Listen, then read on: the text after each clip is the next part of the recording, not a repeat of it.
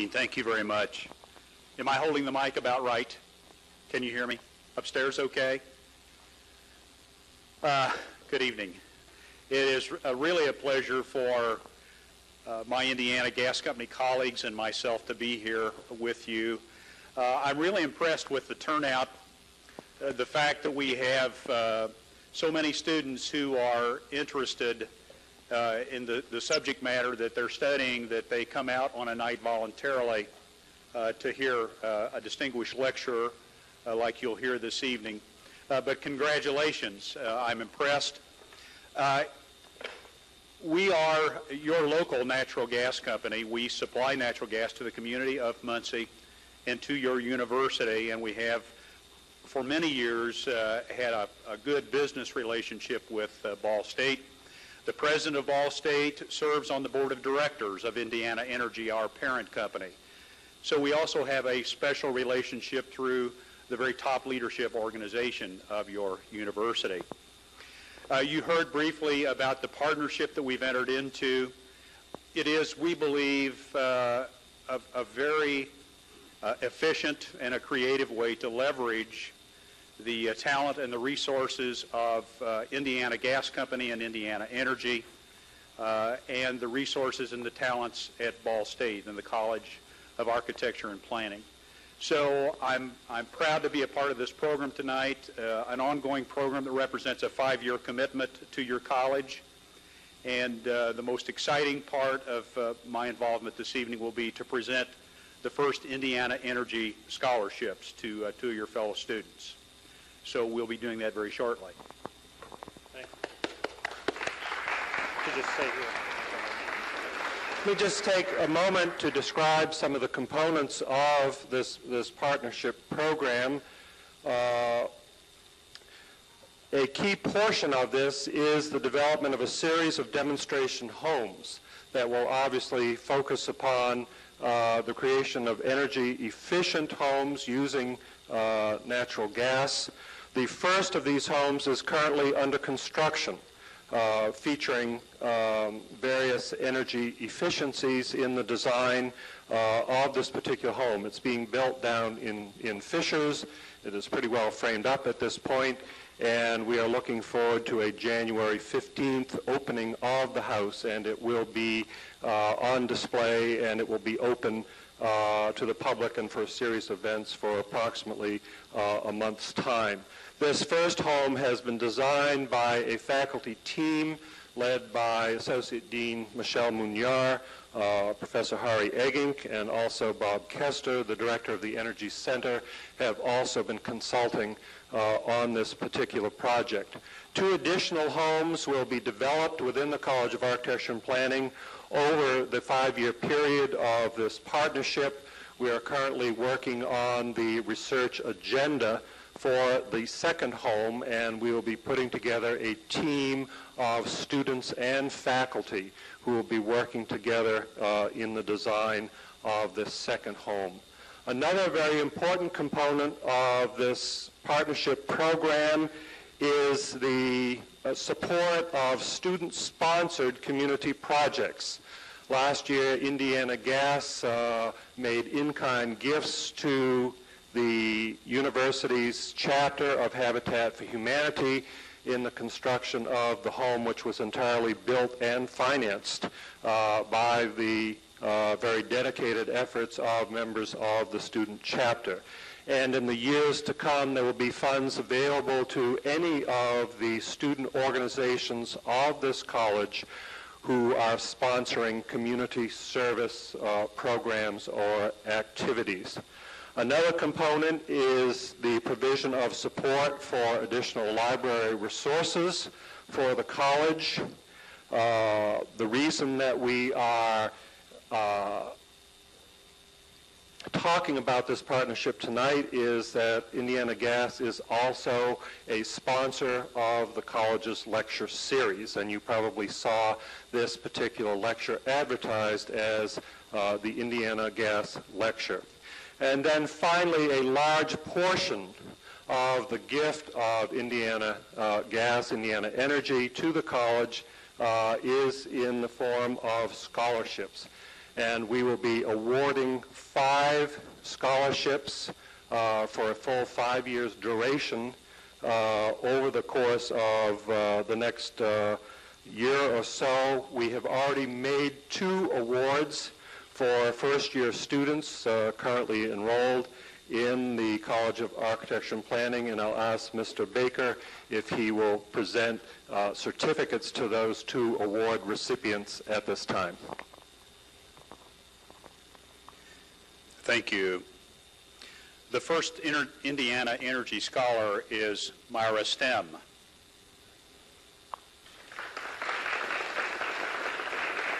Myra, congratulations. Look forward to this. Thank you.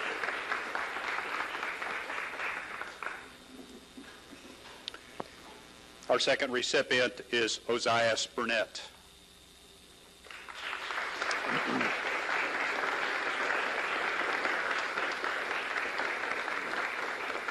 Ozias, congratulations. Thank you. Thank you, Paul. It is now my pleasure to introduce Dr. Paul Mitchell, Chair of the Department of Urban Planning, who will introduce tonight's speaker.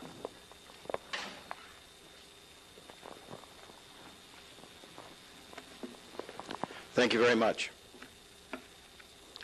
It is a distinct pleasure for me tonight to be able to introduce to you someone who is not only a distinguished lecturer, but more importantly for me, actually, a former student of mine. And that doesn't always happen, so when it does, we rejoice in that.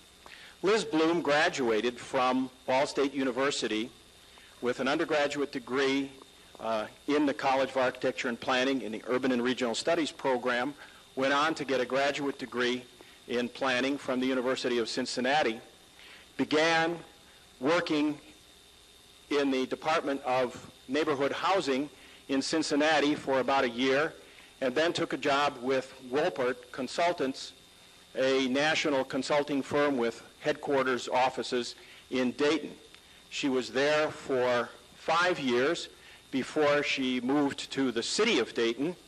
She actually was in the city of Dayton, but moved her career to work for the city of Dayton as a principal planner, a position which she held for some 6 years.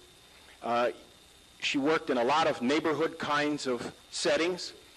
She eventually became the director of the Department of Planning for the city of Dayton, a position which she held for 4 years, during which the department became not only a Department of Planning, but also a Department of Planning and Community Development, and during which under her leadership, the city of Dayton completed an award-winning plan, the 2020 vision for the city of Dayton.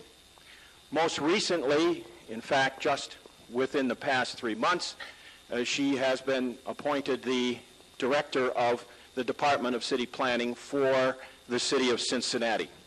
It's a distinct pleasure to welcome Liz Blume.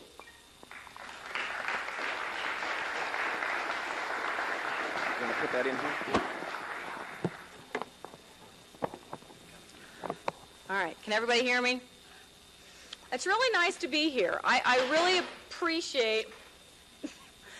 appreciated the opportunity to come back, and I certainly want to thank Indiana Gas for having me in Ball State. It's nice to come back. I graduated about 20-some years ago, and it's nice to feel like I'm back with my roots. Tonight, and Paul didn't mention, and tonight I want to talk about the politics of planning. And I also have a degree or a major from Ball State in political science. And so I suppose to some extent that prepared me for the environment and planning that I find myself in. But what I think the message that I want to leave tonight is that we shouldn't, as planners, assume that politics and playing politics and figuring out what the political environment is a bad thing. In fact, I would suggest to you that successful planners and successful plans are plans that do, in fact, understand what the political environment is all about and respond to that political environment. I want to take a couple of minutes and talk about politics because there's such a negative connotation, and here on the eve of an election night, and this is probably appropriate, I think political scientists would probably define politics as the study of power. And it's about numbers. It's about how many votes you get, how much money you can bring to the table, how many people or sentiment you can generate. Oftentimes, I think, though, sort of raw politics is a numbers game. And I would suggest to you that from a planning perspective, the definition of politics is a little bit different. For me, I think politics is about understanding the dynamics of change in a complicated environment. I thought that up about a week ago, and I thought I better write that down. I actually have it written down here to say. Politics is about understanding the dynamics of change in a complicated environment. Most planners, most plans look to change things.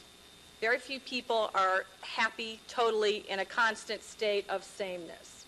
And I think that most communities would like to change, would like to better themselves. So planning, I think, is about moving from one place to another, trying to take what is a complicated environment and get a whole set of actors, a whole bunch of folks who have different agendas and different needs to move in a unified direction.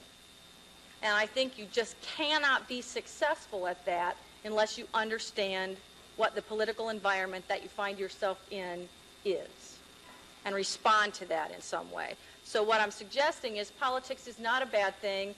It's a necessary thing. It describes a group of complicated folks who all have different agendas and try to figure out what it is that's going to move them to change in the direction that you want them to go in or that they collectively decide that they want to go in. And I want to talk, I keep saying complicated environment. Certainly, Dayton is a complicated environment to live in. Cincinnati is a complicated environment to live in. I think the larger cities get and the more diverse the population gets, the more complicated life becomes.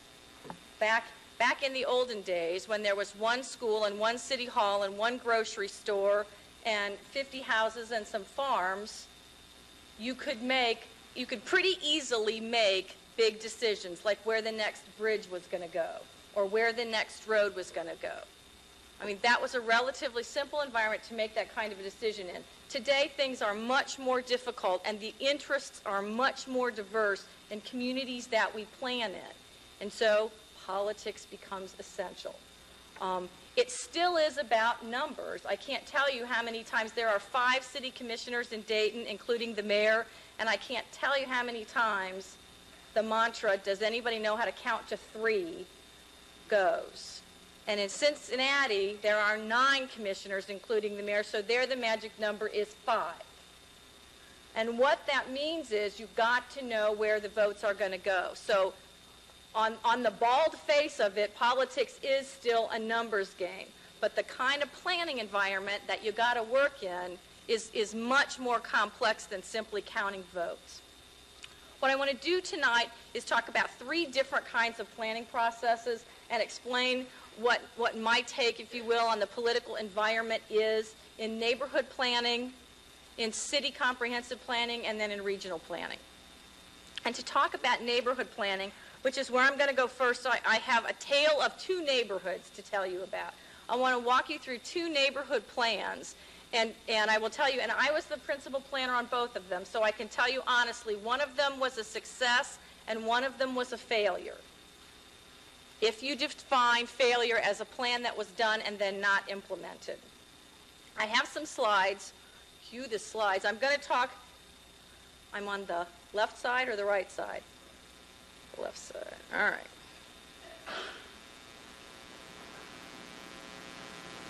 What do I point at?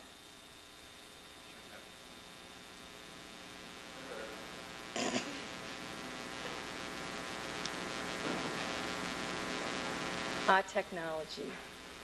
It's a wonderful thing. We had this all figured out this afternoon. It worked beautifully.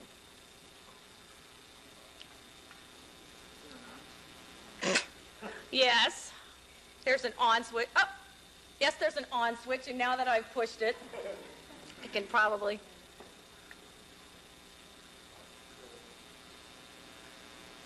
Well, that's not the one that...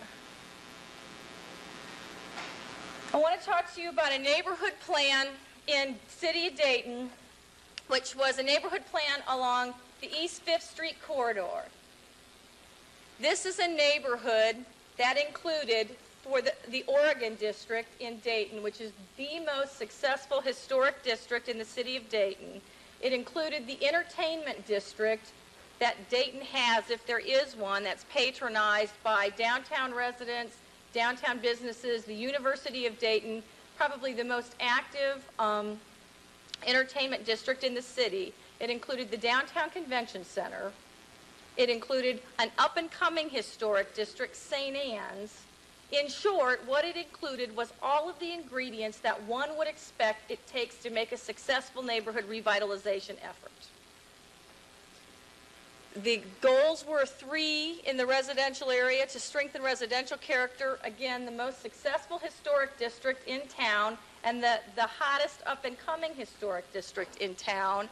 It wanted to address large structures and institutions, including the convention center, several large, well-established churches, and several other significant downtown businesses, and improve the streetscape in a neighborhood business district that actually had neighborhood business happening.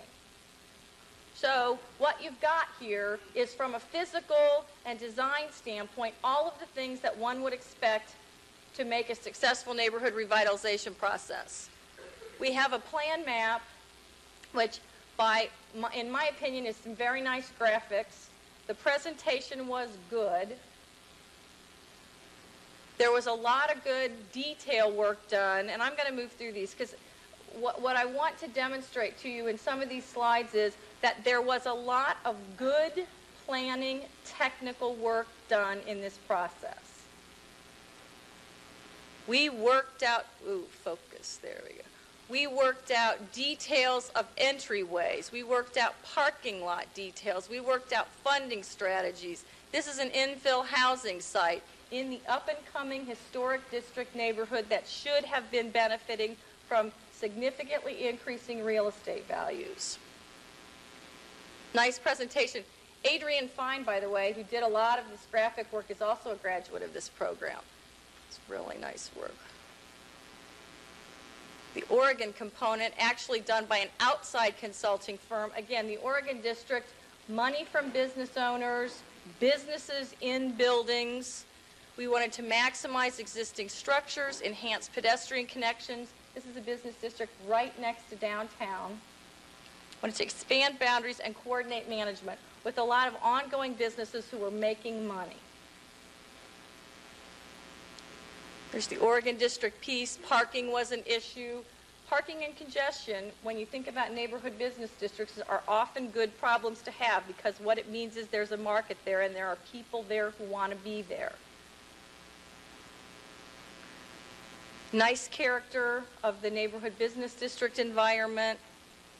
Businesses that were selling stuff. Whoa. Convention center, where there had just been some significant capital funds spent in the area with a lot of convention business. There's the convention center. Now I'm going to stop here because what I've just described to you is an environment with all of the right ingredients for a successful neighborhood revitalization study. And what I want to tell you is this is the unsuccessful example. The presentation was good. The details were right. The design was good. We had an architectural consulting firm in town do as-builts and specific redevelopment cost estimates for the large buildings that we wanted to renovate. We had every base covered from a technical design standpoint, and the politics weren't right, and this plan went nowhere. And I still lament this. This is probably one of the better technical neighborhood planning processes that I put together in my time in Dayton. And it was a tremendous disappointment. And I'm going to go back through the environment, the pieces there. The city of Dayton and a consultant worked with a community group not totally representative of the business community, and a group looking for the city to produce something for them, to make something happen. but they were not a community that was interested in making things happen for themselves. And as a result of that, nothing happened. Lots of good technical background, lots of good design work, very solid technical recommendations, and the politics weren't right, and it went nowhere. This neighborhood, every year, the city of Dayton has a process that's called the priority needs process, where each neighborhood in the city has an opportunity to say to city government, this is what we want you to do in our neighborhood. And year after year after year, this neighborhood said, implement our plan. But they made no effort, and they were not motivated. No cash ever came forward. None of these businesses were willing to participate with shared parking. There was never any real movement by the residents or the businesses in this community. And so the only things that ever happened were the public improvements. And I'll tell you, brick pavers and trees only go so far. The other neighborhood plan that I want to talk about is the Old North Dayton plan. And I don't have the kind of graphics to show you for the Old North Dayton plan that I did for 5th Street because we didn't do them. The Old North Dayton plan in a neighborhood, let me describe the neighborhood. How many of you are familiar? How many of you are, thank you. How many of you are familiar with Dayton, if anybody? I know there are usually Dayton folks at Ball State. Old North Dayton is a neighborhood that is a blue-collar, working-class neighborhood, starting to see disinvestment. Also the neighborhood that Children's Medical Center is sitting in. But Children's Medical Center, in large part, was the major business institution presence in the neighborhood, and that was really all that Old North Dayton had going for it. Blue class, pretty standard neighborhood, very traditional, not historically designated, neighborhood business district that was sort of working, still had a grocery store, still had a drugstore, but was definitely showing signs of disinvestment. And that was Old North Dayton. And there's Children's Medical Center. And that was the neighborhood association. That was what we had to work with there.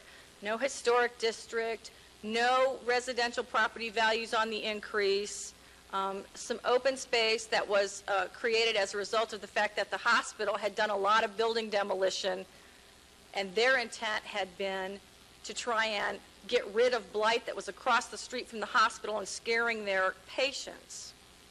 And the neighborhood, and I will tell you, the neighborhood plan grew up out of a horrible conflict between the hospital and the neighborhood.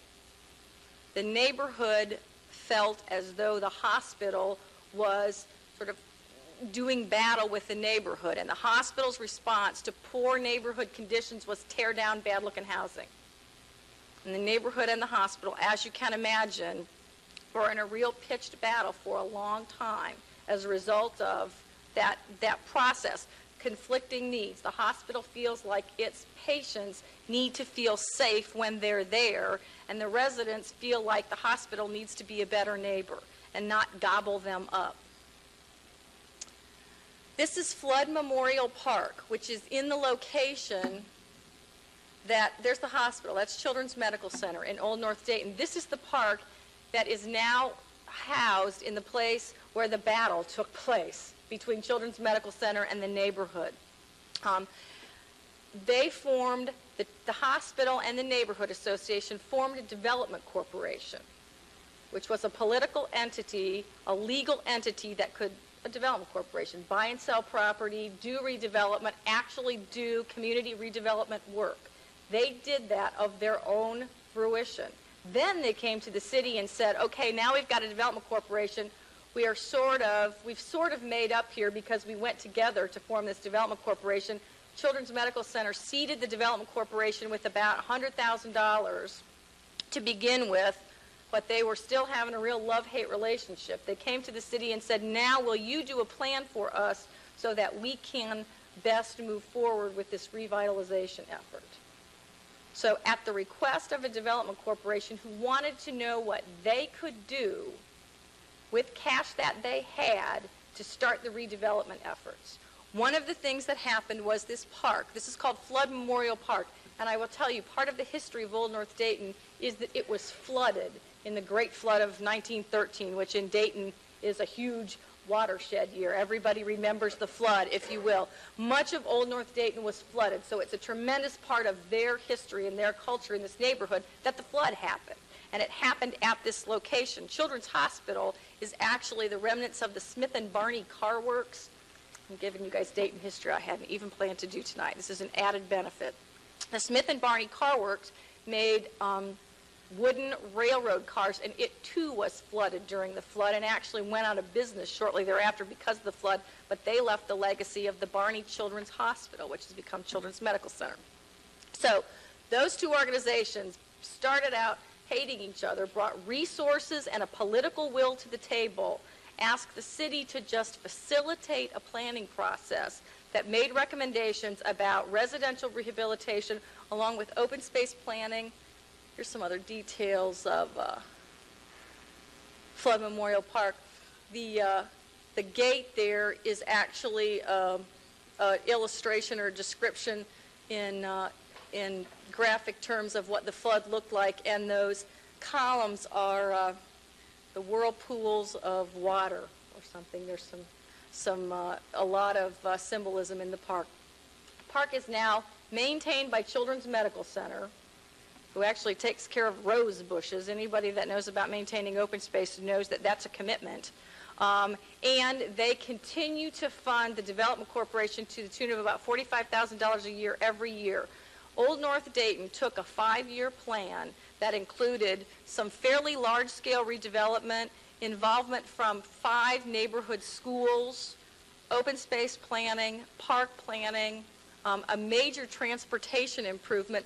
The road that you're looking at here in front and that we saw in front of Children's Medical Center, this community and this Development Corporation, as part of the planning process, went to Ohio Department of Transportation, not an easy place to get along, and got a $500,000 grant to create a boulevard down the middle of Valley Street, which was part of the plan. So what I'm suggesting to you is this neighborhood, without the nice, pretty pictures, without the same kind, and don't get me wrong, I was the project planner on this one. This was a good technical plan as well, but it didn't have nearly the kind of design bells and whistles that the Fifth Street plan did.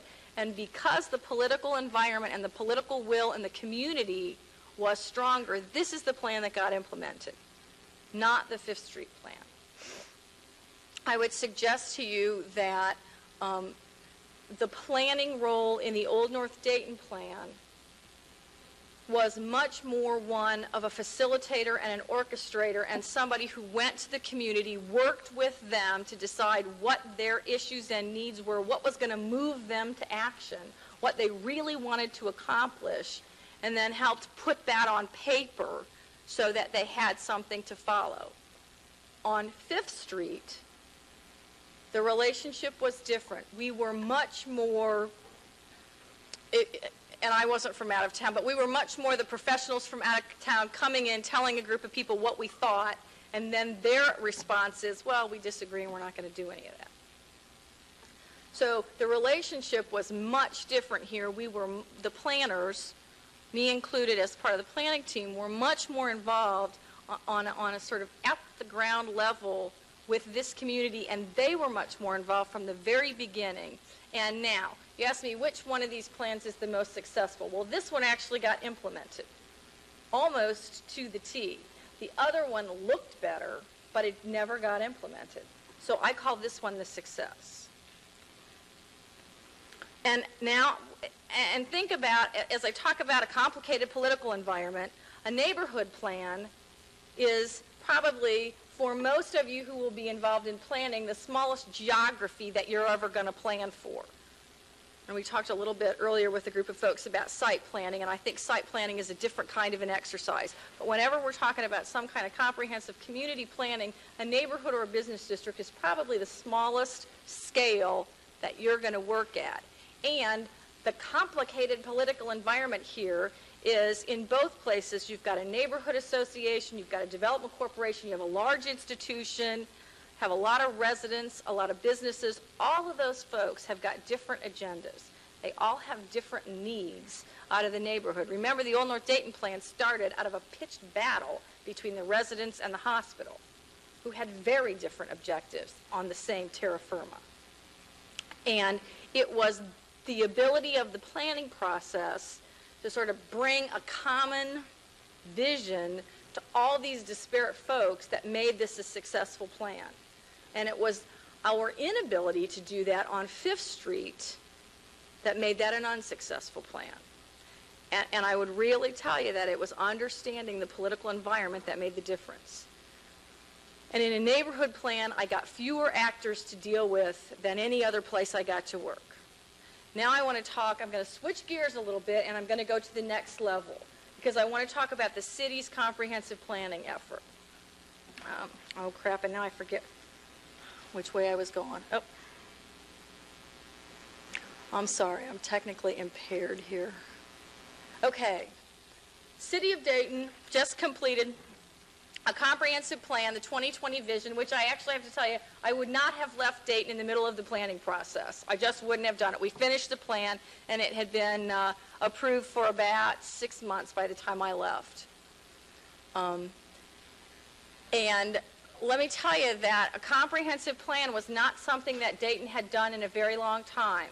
Kind of planning horizon for Dayton looks something like this. The last true comprehensive plan that Dayton did was in 1952. In 1979, we did a land use plan, but it had very little policy conversation along with it. It was just strictly a land use plan. And the environment that I got to understand, the environment that's got to plan, is the environment where Dayton is hemorrhaging jobs and people. It's becoming significantly less relevant in the region that it's in because there are fewer jobs and people. And we think that if current trends continue, the situation only gets bleaker. This is what the employment centers look like in Dayton at the time. And what you see is the migration of jobs to the south and to the east and to the north for Dayton. What you see here is a retail sector that has largely left the community entirely. Almost no retail left in the community.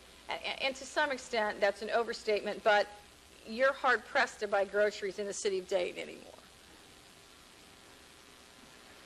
We have lost a third of our population. We have, and I can just about read that. I used to be able to do this without looking. We used to be 50% of the county's population, and I think most center cities. Dayton is not unusual. This statistics page, if you will, is not a unique, this one is unique to Dayton, but most center cities in medium-sized metropolitan areas look very similar to this. A third of the population in Dayton is poor. 40% of the children who live in Dayton are poor. And we have a public school graduation rate at 50%. Think about that for a minute. Half the kids who start public school in the city of Dayton finish in 4 years. What happens to the rest of them is anybody's guess. But those are lousy statistics. That's the environment that we get to do a comprehensive plan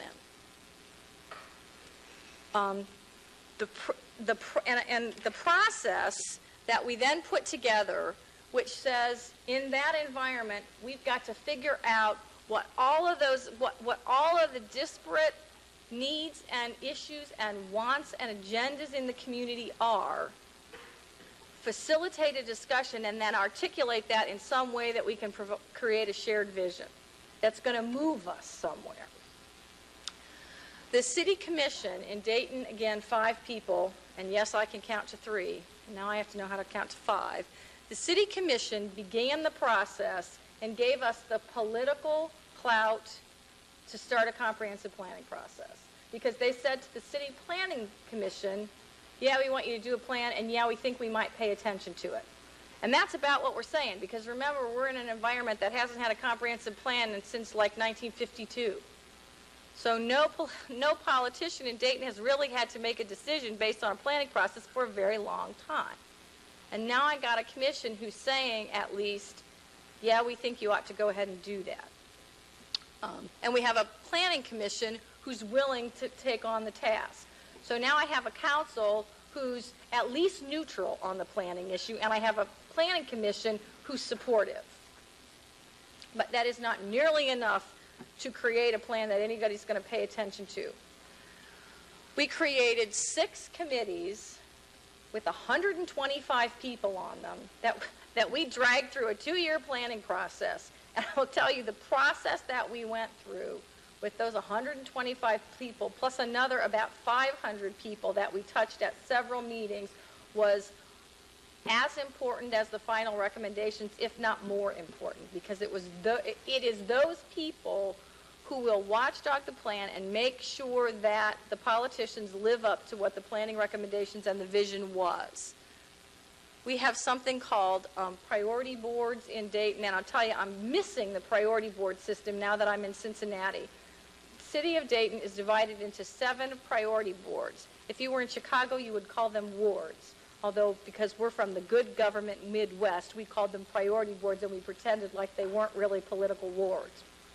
But what the priority boards allowed the city of Dayton to do was have good, quick access to all citizens in the community at one time. And the debate about whether priority boards were truly representative is one that we can have some other time. For argument's sake, I'm going to say that what it did was allow us to get in touch with a geographically representative group of citizens in a quick, easy way. 7 priority boards. Cincinnati has 52 neighborhoods, and the only way I can touch base with everybody in the city of Cincinnati is to deal with 52 separate neighborhood organizations. Talk about a logistics nightmare. And we're trying to figure out how to create something that we can deal with in a different sort of way. I told you that I had 6 committees. And I have this slide, even though you all don't know who Dr. Michael Irvin is, because I want to discuss the politics of some of the folks that were on the committees that are going to take this plan forward. Dr. Michael Irvin was a doctor in the community who had been instrumental in the EMS and healthcare system that Dayton has right now, and is also the chairman of the Downtown Dayton Partnership. Got to have downtown. Youth and Education and Human Services, Joey Williams at the time was, Joey Williams was the president of the school board. Nick Kuntz was a juvenile court judge. If what Dayton says, if one of our problems is half the kids who start high school don't graduate, and the reason that Dayton neighborhoods are losing population and going into disinvestment is because everybody with kids moves out of town, then obviously I got to deal with schools. I'm not getting anywhere with schools unless I got the school board at least in the conversation. That's somebody with a different agenda and a different set of needs that I now have to involve in a physical planning process. Dr. David Ponence was the president and is now he was the president at the time. He's now the past president of Sinclair Community College. Tremendous amount of credibility in town, both with the business community and with the resident community. Economic Development, Mike Adler, the president of Moto Photo. Lives in Dayton, by the way. Open Space Quality of Life, Mary Matthews was the director of the Carillon Historical Park. Significant historical resource for us in Dayton.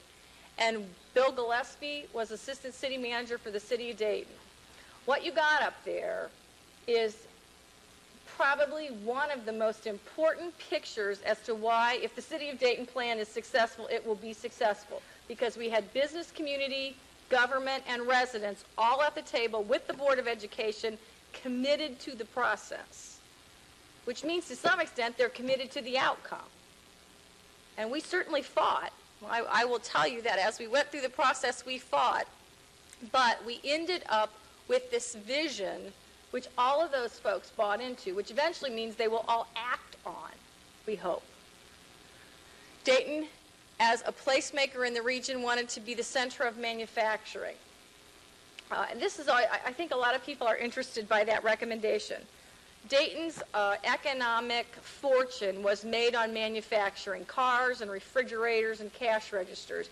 And although we understand on a national level that manufacturing is a sector of the economy in decline, in Dayton it is still a significant sector of the economy and has diversified to the extent that we believe we can continue to hold on to that niche of the economy in a way that the suburban communities and other parts of the region could not, because they were unwilling to. That we had a core of historic and well-established neighborhoods that we were going to revitalize, but that we aren't going to try to compete with suburbs who are creating greenfield suburban developments, because we can't. That's a battle that you just don't win. because we don't have the same kind of an environment. So we have to create a different kind of a niche. That Dayton will be, was, and always will be the home of arts and culture. In Dayton, that means the Wright brothers and Paul Laurence Dunbar. I mean, if you knew that the Wright brothers were from Dayton. I know the Dayton residents did. There we go. That downtown Dayton will continue to be the Miami Valley's downtown. What does that mean? Well, in a city like Dayton, maybe not so much in a city like Muncie, certainly in a city like Dayton, in a city like Cincinnati, in a city like Indianapolis, the more and more residents move out of the center city and they take their jobs out of the center city, the less reason people have to come downtown. Yet it is still geographically the center of the region, and there are resources in downtowns that can't be replicated, or at least haven't been replicated yet, in other parts of the community. Generally the cultural resources, like in Dayton, it's the Art Institute and the Victoria Theater and the Performing Arts largely continue to reside downtown. And that we're the keeper of the heritage and the culture of the community. Dayton looks different than Indianapolis and Cincinnati and Columbus and Toledo to the extent that it does based on what it looks like in town. Because the suburbs of all of those communities look pretty much the same. So the character and the culture of the community needs to continue to reside in Dayton. This is the land use plan that we created in 1979. And if you don't see much of a pattern there, I would suggest that that's not a surprise. If there's any pattern that you see, it's that the industrial property that's purple on the map there really runs up and down the Great Miami and the Little Miami rivers. In truth, Dayton, like many other Midwestern communities, was developed for our purposes in about 4 different time periods. And if anybody has had your planning theory and that looks like a concentric ring theory, it absolutely is. And it's real. I mean, it really does happen on the ground.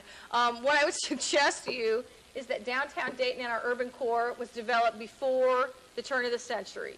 And it has the character of a downtown. Buildings built at zero lot lines, parking as an accessory use, lots of high-rise buildings. That's the character of downtown. The next zone, which we called the urban mature zone, was built between the turn of the century and about 1920. Not designed for the auto. These are our historic districts, neighborhood business districts without parking, alleys in neighborhoods. The character of these neighborhoods was that of a community that was built before everybody had a car.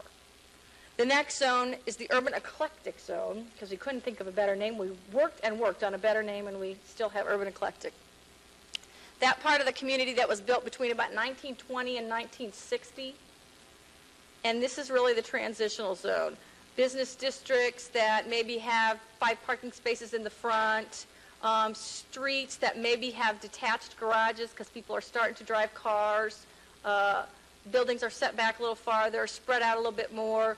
We're starting to see the influence of the car, but it doesn't dominate. And the last zone, which is the yellow zone, which if you could tell where Dayton's boundaries is, Dayton doesn't have a complete suburban zone, but those are parts of the community that were built after 1960. And they are pretty much traditionally suburban kinds of development patterns. What we said was that we needed to take the recommendations, the policy recommendations that we developed, and put them on the ground in a way that respected this physical development pattern.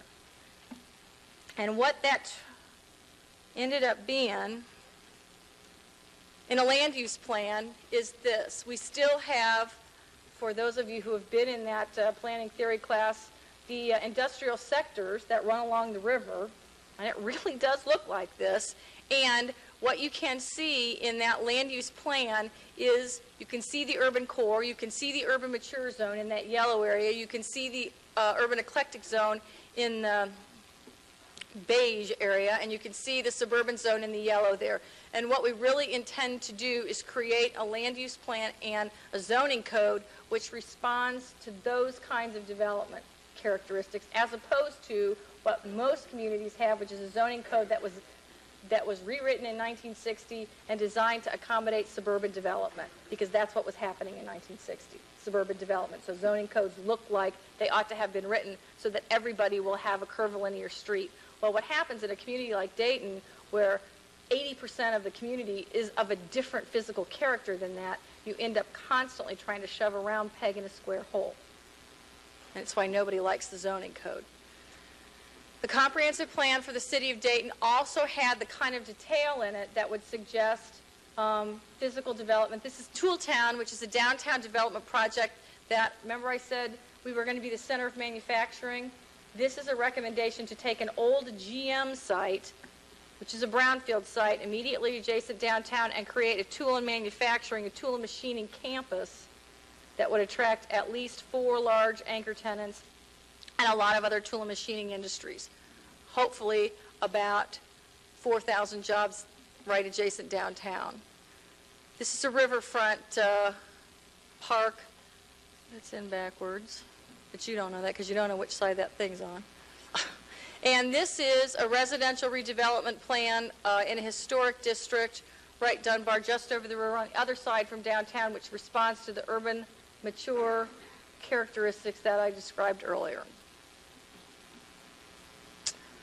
So, what I essentially described to you to begin with in the comprehensive plan was a tough kind of an environment to plan in. And a whole collection of folks who you wouldn't typically think of as need to be involved in a planning process, who are absolutely critical to getting on board, or we aren't going anywhere. We're ending up back like East 5th Street.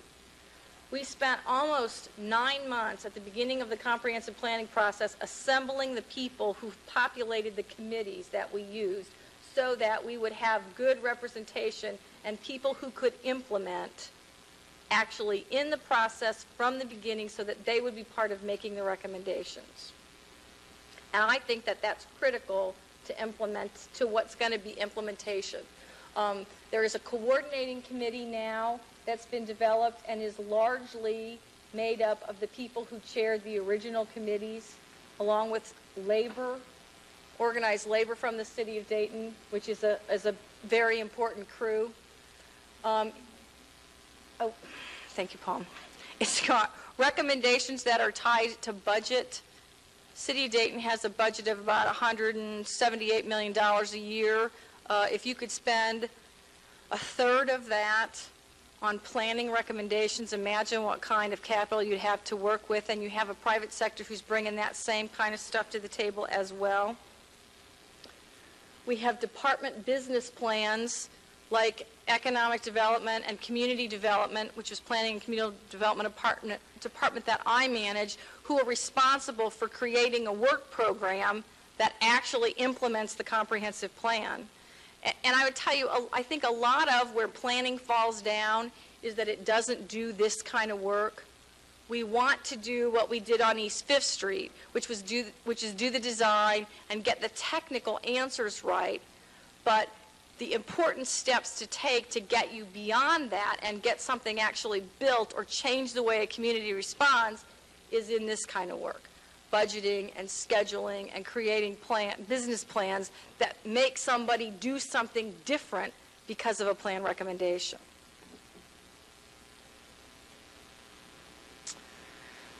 We built a baseball stadium. You saw the riverfront, Tooltown, Airplex, Link Manufacturing. These are some of the the particular projects that are happening in Dayton right now as a result of the comprehensive plan. Here are some specific projects that came out of the comprehensive plan in the housing area that are happening. A housing court docket, building services, again, some processes that had to change so that what we said would happen in the plan actually happens. Okay, that's it for the slides. I'm going to finish up now. I just have a couple of other things. I said I was going to talk about three different levels of planning. We talked about neighborhood planning. We talked about citywide planning. I want to talk a little bit about regional or metropolitan planning now. Much of what the planning profession is talking about now when we talk about smart growth and sustainable communities are issues that end up happening in regional forums. The complexity of regional forums is even more difficult than the complexity of citywide comprehensive forums. Now I got to include suburban jurisdictions who have very different interests than center cities. And I got to include rural jurisdictions who have yet a whole different set of agendas and needs. And I have to include transportation funding organizations like the Ohio Department of Transportation and the Indiana Department of Transportation and a whole bunch of other players. But what I would like to suggest to you is that the kinds of issues that I think from a community standpoint we're going to be struggling with in the next 20 years, like sprawl, like concentrations of poverty, like environmental degradation and environmental equity, like character and quality of life. Those are issues that can only get resolved at a regional level. And I think that planners are going to have a tremendous amount to offer as we discuss those issues.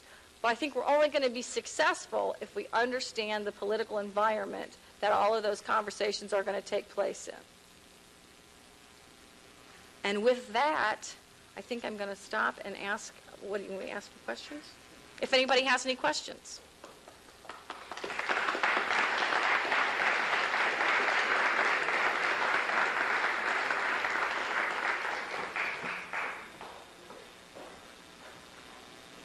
Everybody up there in the back probably has questions, right? That's why you sat up there. No? Failed plan, total loss, or is there a way to eventually solve some of the political climate and get some results from that effort? I continue to think that technically those were right answers and those were good, sound planning recommendations. I think, though, that until the neighborhood and the business district that those recommendations were in really buy into that, it isn't going to happen. And I'm not sure you can ever go back at the back end and create buy-in.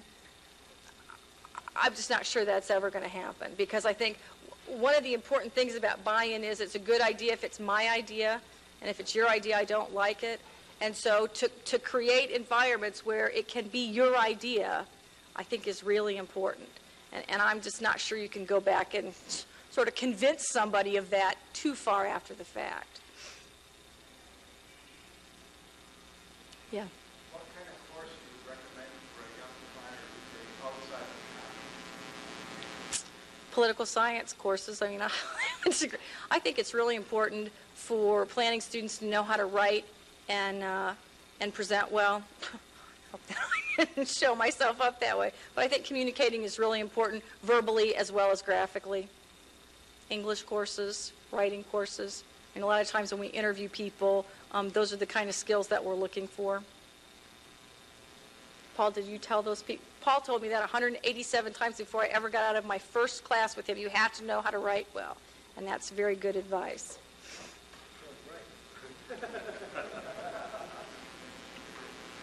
Question up here. Yes. One of you talked about regional planning.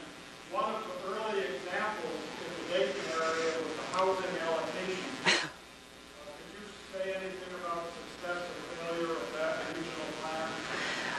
The City of Dayton and Miami Valley Regional Planning Commission, MVRPC, which was our regional planning organization in the 70s, under the leadership of Dale Birch, developed a fair share housing plan. One of the issues that I said I thought was going to be important was dealing with concentrations of poverty. One of the ways that you deal with concentrations of poverty is dispersing affordable housing options. But nobody wants low-income housing in their backyard. So it's a difficult discussion to have on a regional level. Dayton, in the early 70s, developed a fair share housing plan, which actually, for every suburban community in Dayton, identified how many affordable housing units they ought to have, also identified how many assisted housing units, housing beds, ought to be existing in each suburban community. And in fact, Dale Birch, who's now professor at Ohio State, got shown the door for that plan.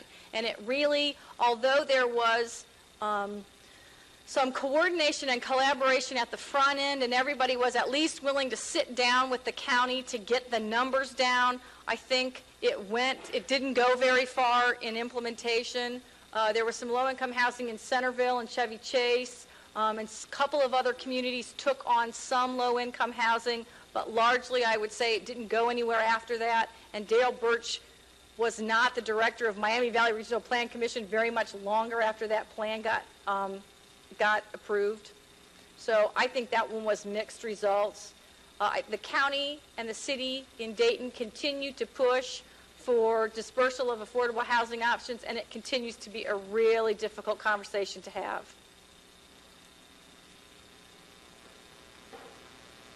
Yes?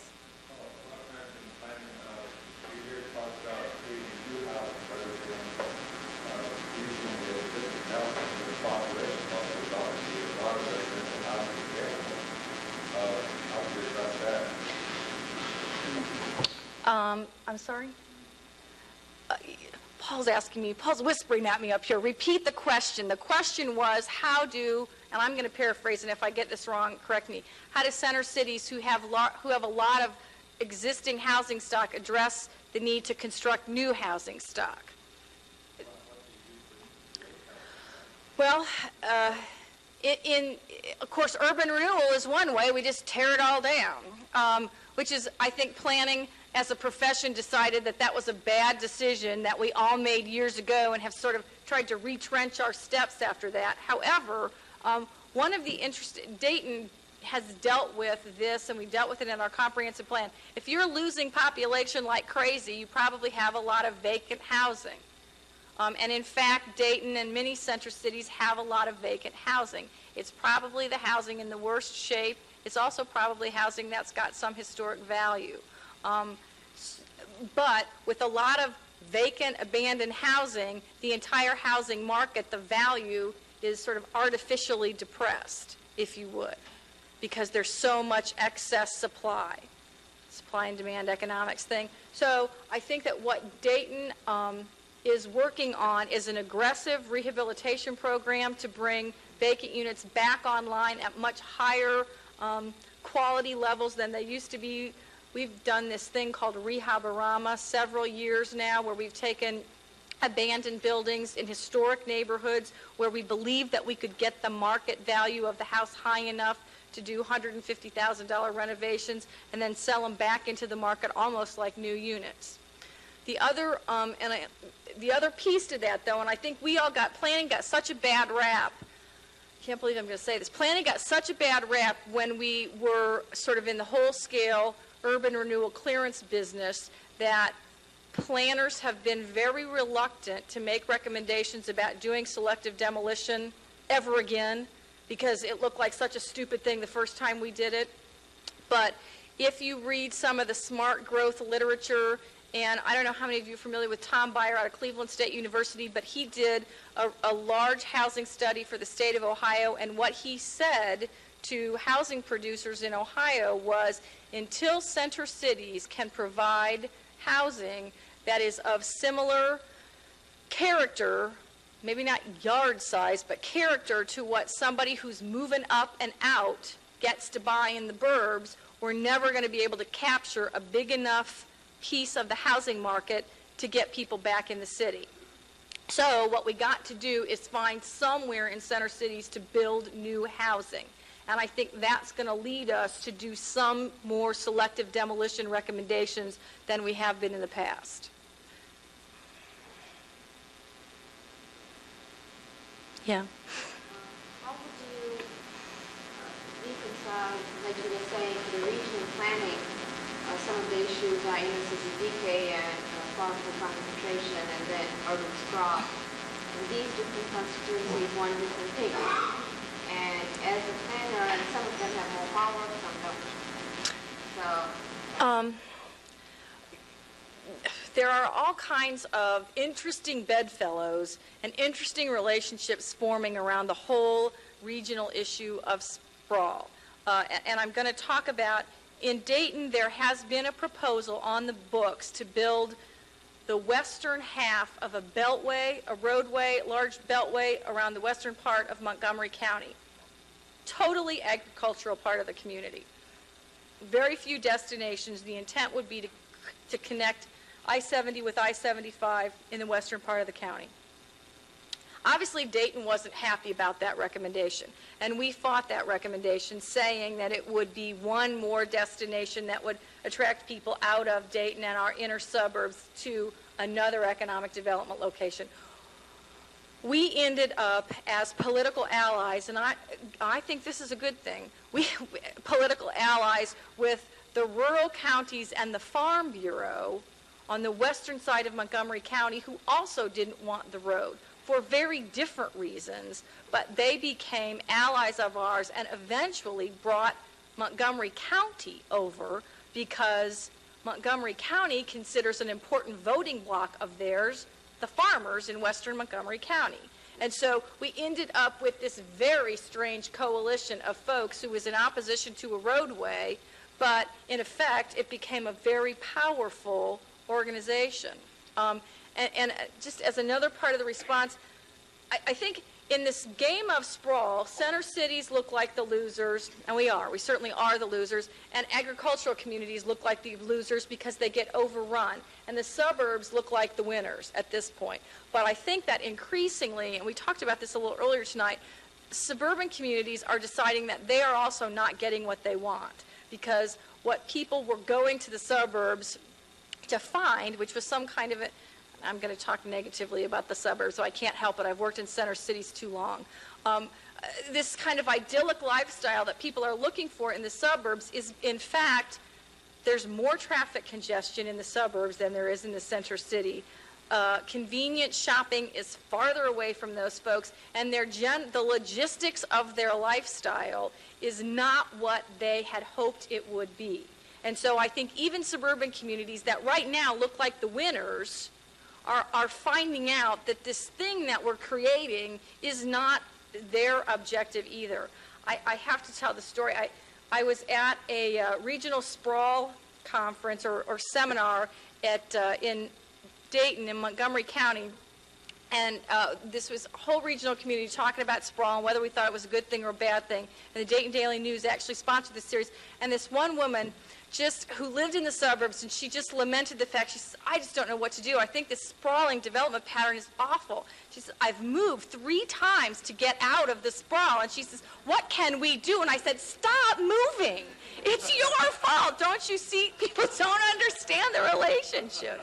So, and she absolutely didn't get it. When I told her to stop moving, she just didn't get it. But, I mean, the personal decisions that you make and sort of having a conscious decision from a public policy standpoint that isn't what we're going to do. So anyway. We have time for one more question. I'm curious, within the inner city, how many of the neighborhoods actually are touched? Some of the infrastructure, the family unit, near structure, that's still exists in a lot of neighborhoods in the inner city. Where is that gone? When you say family structure, do you mean sort of the community character, or it's not gone in all neighborhoods. It's certainly gone or weak in a lot of neighborhoods. And I happen to be a big believer in neighborhood schools. I think that one of the things that happened that really changed the character of community was that people stopped sending their kids down to the corner school. And suddenly, that relationship, that big piece of community life was gone. And I think that in neighborhoods in Dayton, where today there is a strong sense of character, it's largely around places where there still are neighborhood schools, either parochial or public, where we've been able to maintain that neighborhood school character. It's kind of an about way, but I mean, I think that that's an important piece of it. Yes. See, and already, as soon as I said we ought to do selective demolition, I'm already starting to sweat the recommendation. But, but yes, I mean, in places where, I mean, to some extent, it's about triage in neighborhoods. Some places, there's a character that you can save and revitalize, and in other places, there isn't. And we've got to understand that. And because there just isn't enough money in the world to save the places where the character isn't there to begin with. Thank you very much. I appreciate it. This was fun.